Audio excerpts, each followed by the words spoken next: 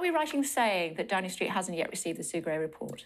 That's correct. And of course, it's an independent report. It's a matter for Sue Gray when she sends that report, when she's completed her work. OK, when she does, we will see all of it.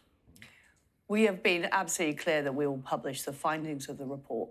We don't know the content of the report. So there could be, for example, security issues that mean parts of it are problematic to publish, but we will absolutely publish the findings of the report. And we'll be able to say more when we see the report. Sure. I mean, previously last week, I think Downing Street said that they would publish the report in full. That's basically the same as what you're saying. Exactly. Unless there's a national security issue. Unless there is some specific issue, but we want to make the findings of the report public. We want to be open and transparent. That's why Sue Gray has been asked to do that report. Sure.